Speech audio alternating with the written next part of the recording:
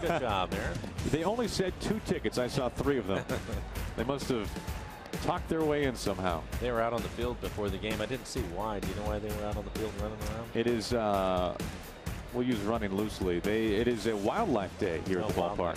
And we showed you this shot. And Mike, I know you're big on Twitter, and it created all the buzz, all the stir on Twitter. And Doretta tweeted in and said that she was certain it was not a slop, which we called it at one point. Aaron Cruz declared with much conviction it's a collared anteater. Jake Bellingham said that it's an aardvark.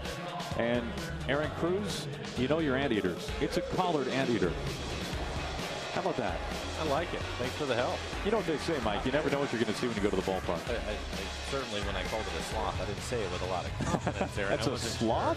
Sure. Yeah, I wasn't sure, but I appreciate the help. It's good to know. There are many kinds of anteaters, and this one wears a... Greg Gibson, the home plate umpire, motioning to both players. And the Dodgers celebrating in their dugout. That's into the right field corner. Robinson, nice catch for out number 1. Well, I am a wizard from the future. Boom. I'm a real doctor. If you had your walk-up music created, who would compose it and or sing it, and what kind of music would it be? You know what? That's a good question.